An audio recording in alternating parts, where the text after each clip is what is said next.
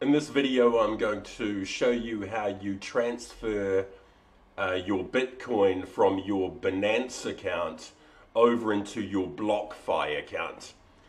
Now, before you log into either of those websites, you're going to need to install the Google Authenticator app on your phone, because both of the websites will want to set up two-factor authentication to ensure that nobody is like stealing your Bitcoin from you. So you do that first, then you go into your Binance account and click on that icon there, the user icon, then click on security. And then under two-factor authentication, you'll want to set up your Google authentication. So when you set that up, it'll give you a QR code, and inside the Google app on your phone, you can add a new thing like Binance, and it'll bring up the camera and you just snap the QR code, and then that'll be enabled within your Google Authenticator. Right, so once you've got that, you then need to create a wallet. So what we do is we go wallet, overview, and click on withdraw,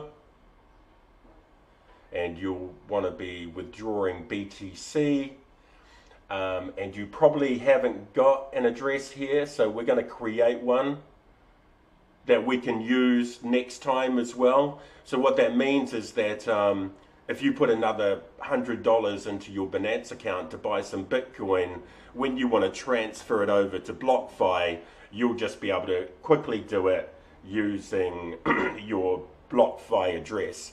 So I've already got mine in here, but I'll just show you how you set it up. You go add withdrawal address, and you call it anything you want, like block. Actually, I will do this. I'll go BlockFi business account, and the coin, of course, will be Bitcoin.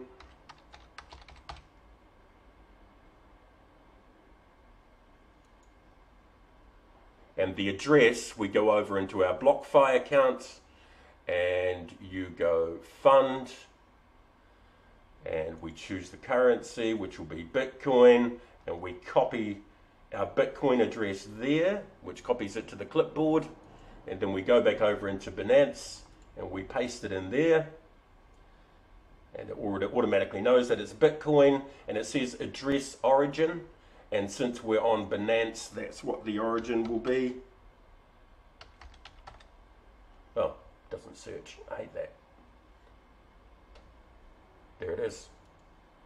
And we go OK, and we add it to the whitelist. So next time we do withdrawals, it'll just go through quickly. Why can't I click save? Oh, it's too long.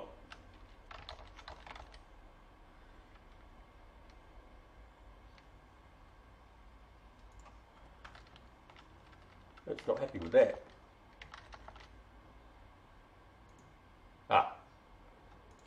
Yeah, it was too long. And then we click save. Right, so the first thing it's going to do is it's going to email us a code.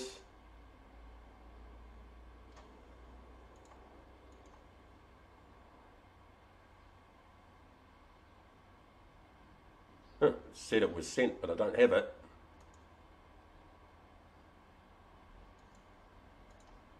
Oh, here it is. And copy that and paste it in there. And then our Google verification code, which is on our phone. And this is Binance 611301. Oh, wrong place. No, I've got to get, it's going to send me a phone one as well. So now it's going to send a text to my phone. There it is.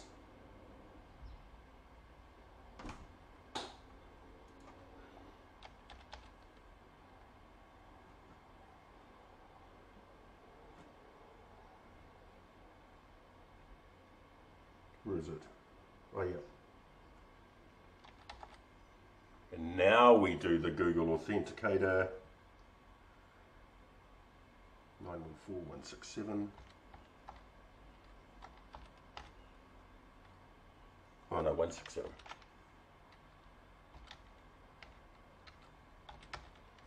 And enter.